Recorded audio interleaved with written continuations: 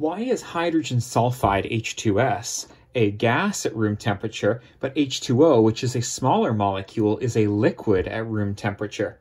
This all comes down to the boiling point, the temperature at which a molecule goes from liquid to a gas. H2S has a lower boiling point, and that's because of intermolecular forces. If you're asked for the why, I'll tell you right now.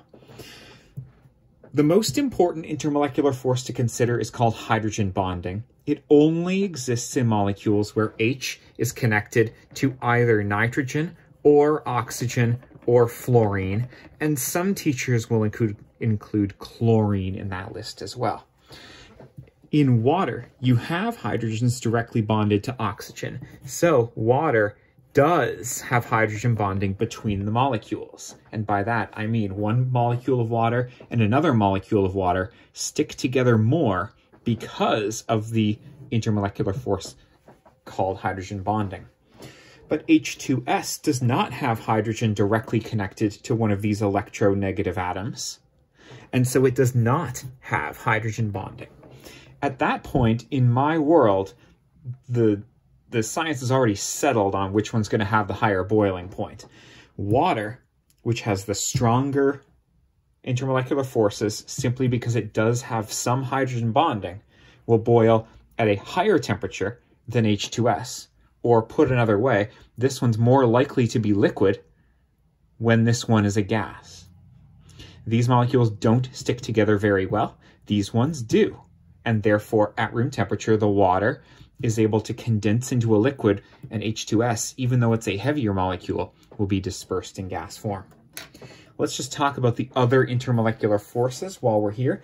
Dipole-dipole forces require the molecule to be polar. You're looking at polarity. Now, in order to do that, you should probably draw the Lewis structure.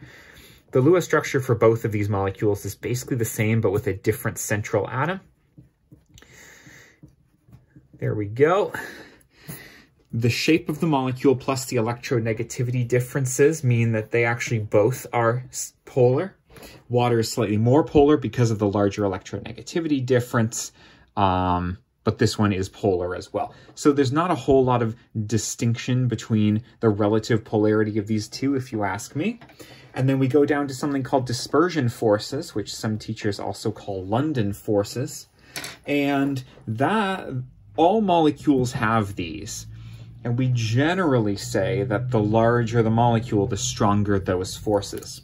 So H2S will have relatively stronger London dispersion forces than water.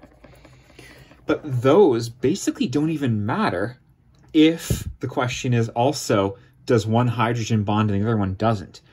If that's the case, if it's yes hydrogen bonding versus no hydrogen bonding, the one that hydrogen bonds is going to win in terms of strength of intermolecular forces. So I've ranked my intermolecular forces from strongest to weakest. And the first time you find a difference, that's probably the difference maker in terms of state, melting point, boiling point, that kind of thing. Hey, thanks for being with me, and best of luck.